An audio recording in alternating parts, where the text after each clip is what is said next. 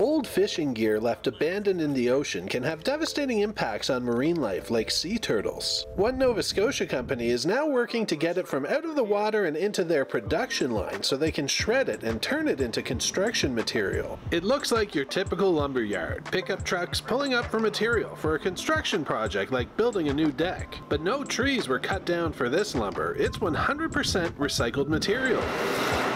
Prior to 2018, most of Canada's plastic was being sent overseas to Asian markets, predominantly China, which was the world's largest plastic importer. When they announced they'd be limiting almost all imports of recyclables, Mike Chassis saw opportunity. That suddenly flooded the market with an excess of material.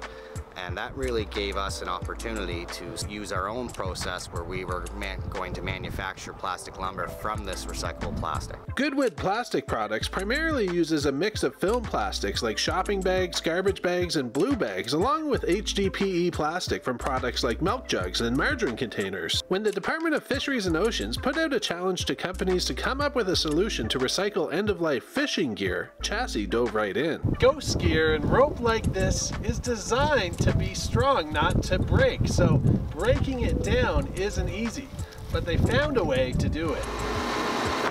When we first started out, we were cutting it into small coils and then we were trying to shred it.